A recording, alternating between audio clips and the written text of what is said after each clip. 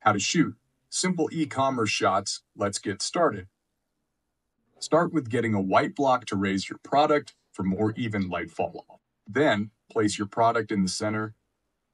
Add some white blocks or any whiteboard long enough to be a little higher than the product on both sides to bounce light back into the product. Finally, add a backlight behind the product to give you a clean white background and add little light on the product from behind. Now let's edit this photo that we have taken and make it into the e-commerce format. In terms of editing, all we need to do is correct the white balance, adjust the exposure, some adjustments to the definition and texture, and then we'll export it to your editing software.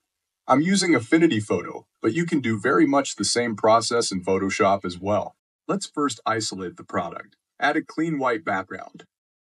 Duplicate your initial layer and bring back the shadow from that layer. Make adjustments on the shadow layer, and finally crop it to your desired size. And there you have it, the perfect e-commerce photo.